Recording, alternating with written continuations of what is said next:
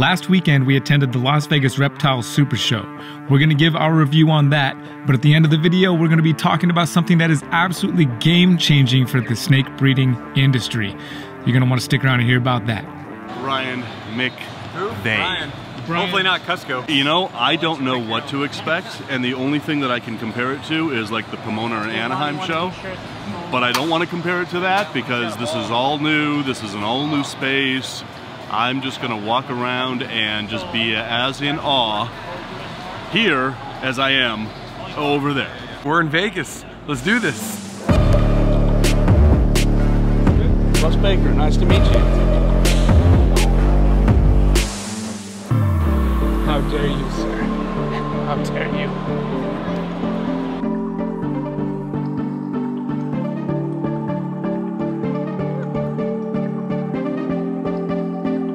Aloha! Top of the morning, friends and family. I bet you guys didn't know I was friends with Batman! Was that good enough? That was great, bud. We've got a lot to talk about in this video. 3 things important in particular. Like we're definitely going to talk about what's going on back there. We're going to talk about the fact that you will no longer have to prove out your hets when you do a head-to-head pairing. You make pos hets. Pos hets are a thing of the past. Okay, so first thing, Vegas Reptile Super Show. It was fun. It was good. It was a little slow, which is to be expected when it's the first time for the Super Show ever being in Vegas. I know Rami was a little bit like wishing there was more people. Of course, you always want more people at the show, but Vegas is just a different animal. It was the first time for the show there, and there's always something happening there. It's a whole different animal than Los Angeles or Anaheim. It's just different. So I'm not sure what his plans are moving forward with it. Even though there weren't as many people as maybe we would have all hoped there to be, it was still a really good show. I picked up a little cool crested gecko that you might have seen in this week's video. The other thing that was working against it, there was kind of gnarly weather. Like I drove back through a lightning storm on Saturday, you know, the first day of the show.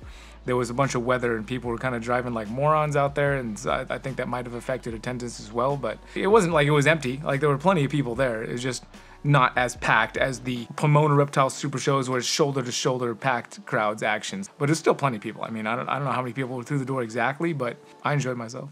I won the 50-50 raffle, USR raffle that I've never won. I always buy a bunch of tickets, like hundreds of dollars worth of tickets, and I never win, but I won this time. That was epic and excellent. At the USR auction, I also won this really cool limited edition Las Vegas 2022 Reptile Super Show, like ashtray, cell phone holder thingy. Super stoked on that, man. But the Super Show was good. It was big. There was a beautiful venue. There's plenty of space to grow if that's what happens moving forward. People were having sales and stuff, and most importantly, made a bunch of new friends. And there's all kinds of folks hanging out, went to barbecue, enjoying the time behind the booth with friends and networking. And that's the big thing about the shows anyways, going there to hang out with people and make new friends and network and just have a good old time at the show. There was plenty of cool animals there. There were people having fun. It was good. I've never been to a Reptile Super Show that I didn't love and enjoy attending. If they keep happening in Vegas, I'll keep going. It's a Reptile Super Show. Awesome. If you'd like to see a more detailed review of the show, go check out my buddy's channel, Serpent Eclipse Reptiles. Link in the description. Adler Romero, he did a very good job filming a lot of the clips that you see in this video, as well as doing a video for his own channel. Go check him out. Cool dude, really good video skills, and I think you'll enjoy the story that he grabbed from the entire weekend. Also, if you're interested in any of the snakes that came back with me from the show, which there were a few, they're listed on morphmarket.com right now. Don't miss out. Let's talk about what's going on back here. About 5 years ago, my buddy Garrett recognized that Freedom Breeder and I had a really great relationship and that we should take it to the next level to sponsorship. That was very organic the way it happened, even though I did go there and inquire about it. Like I made the first move, so to speak, in the relationship. And it's been wonderful. It's like family, and they've been such a great company. And after I got sponsored by Freedom Breeder, for the next 5 years since then, I've been approached by company after company, been blessed to be approached by so many companies. Literally hundreds of companies have reached out about sponsoring our YouTube channel or what we do, whether it's Instagram, YouTube. Hundreds, literally hundreds. And I've turned every single one of them down. Not because I didn't appreciate it, I just didn't feel like, you know, the Freedom Breeder thing was so natural and organic. I had plenty of videos talking about how much I love the company and the people that work for it long before we ever started in on a business relationship. So it just felt right. It felt natural, and nothing else just felt right. It felt like, oh, if you show our product or something, we'll give you money. And that's technically, I guess, how a sponsorship works, but it's not something I want to do. I didn't want to just start repping all kinds of different places and products and companies just because they wanted to give me money and they wanted to use my platform to do so. Not that there weren't plenty of good companies that reached out. I just wanted it to feel, it just didn't feel right. None of it felt right. Freedom Breeder was the only thing that felt right. It was natural, and it was exclusively Freedom Breeder. Last October, somebody sat down with me and said, hey, if you ever wanted to get sponsored by us, that would be something we'd be interested in talking about. And that was the first time that somebody reached out to me, and I was like, that could be good, because I've already had an account with this company forever, and I'm dragging it out a little bit, just trying to keep the suspense, but I'm pretty excited about it. Like, I'm really excited about it. I'm super blessed and honored to announce that we now have a second sponsor here for Triple B TV, which is, again, the episodes are coming back on in October, and for this channel, Morph Market. Morph Market. I've had a Morph Market account for years now. Morph Market is changing the game in such big ways for reptile sales. They just set the bar so high. There's so much that they're doing. There's so many things. I had to sign an NDA. Well, I chose to sign an NDA because I wanted to felt like they could, tell me things and not worry about me spilling things, which I'm really bad about. So John, you got to keep me under wraps, dude.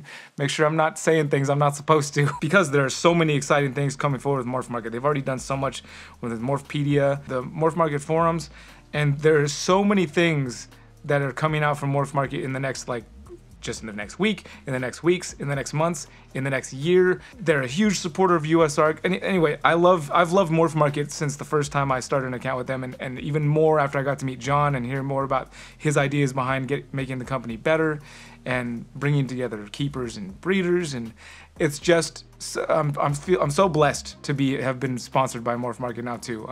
So cool. It's such a cool combo. Freedom Breeder, Morph Market, it's like, that's the winning combo, right? It just is. It felt so right, and I'm so glad it's working out. The next thing I want to talk about is what Morph Market is offering moving forward. They've teamed up with Rare Genetics Incorporated.